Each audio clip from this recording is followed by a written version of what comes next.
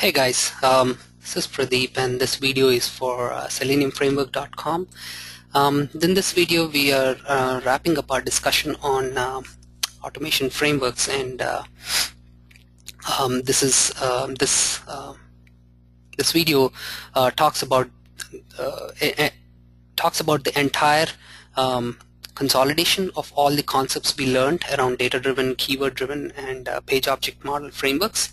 And so we will go ahead and execute the entire workflow as we talked in the roadmap and future state, where we wanted to capture the experience of a shopping cart and how do we automate the entire workflow, right? So if you had checked out the project code is in GitHub and it is already posted on the top of this page. You would see a folder structure, as you see on the screen on the left. Now there are lots of feature files, but the reason we have so many is because I have incrementally built one after the other. For example, login.feature would contain features which would go to the home page, click login, and then login. And then after login, we would add the product, right? So this would build on top of that. So when you open, it logs in, and then it hovers on the top menu and clicks some addresses. So all the features what you see are built incrementally on the top of the previous one.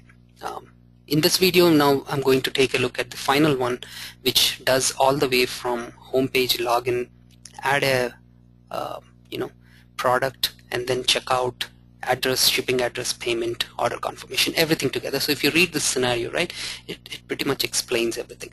When I open automation framework website, and then you log in using data, hover on top of menu, verify the item price, verify the address, and so on and so forth, until you finally verify that you have confirmed the order. Okay, let's take a look at the step definitions.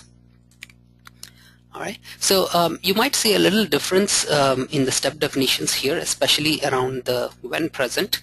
The difference from the code what you see on the top of this page. The reason is because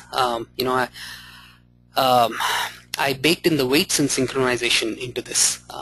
So you remember we talked about weights and synchronization and how it is important, which is a best practice to follow. So the only difference you would see is the extra dot when_present after the element, and so I went ahead and baked in for all the elements on the step definition. Okay, so the way you'll read that is, the Selenium WebDriver would check until the element is present for a maximum timeout of 10 seconds.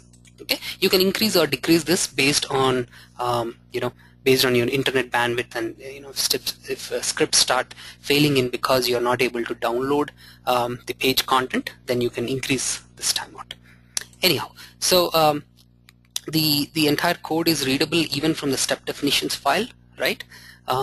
As you can see, here what we are doing here is we are capturing the unit price on when adding the product, and then we are verifying that what we are checking out from the shopping cart is the same price what we have looked at, right?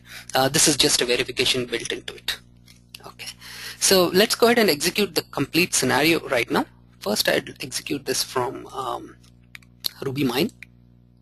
Let me go ahead and execute this from RubyMine right now.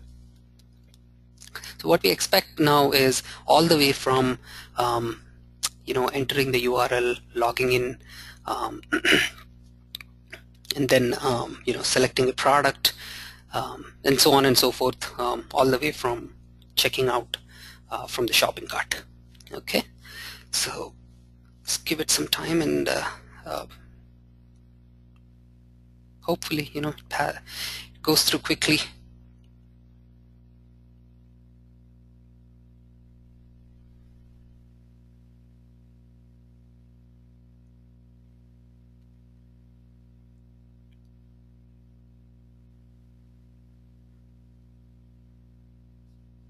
All right, seems like it went through pretty quickly. Let's look at the console output here. All right, so it passed. It took 51 seconds, right? And the results are obviously returned to results.html. You can open it up and look in your browser, right? All of them passed. Now let's go ahead and execute the same thing, right, from command line. So let me go ahead and execute this from command line. All right. So bundle exec cucumber, and the feature I want to execute is confirm order, right?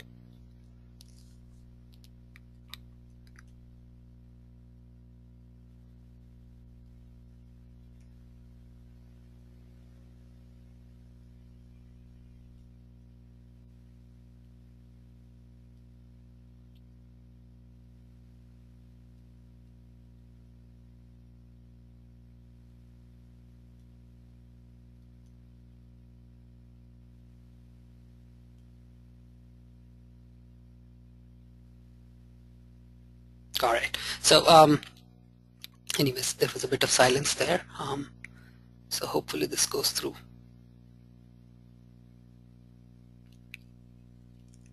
All right. So there you go. You can see all of the steps are green, and then it passed, right? So that is it for this video. If you have any questions on any specific lines of code, do write back to me. I'll try my best to answer as quickly as possible. Okay. I've also provided my email ID there, and you're always welcome to reach out to me through the contact us form as well. Okay. Thanks, guys.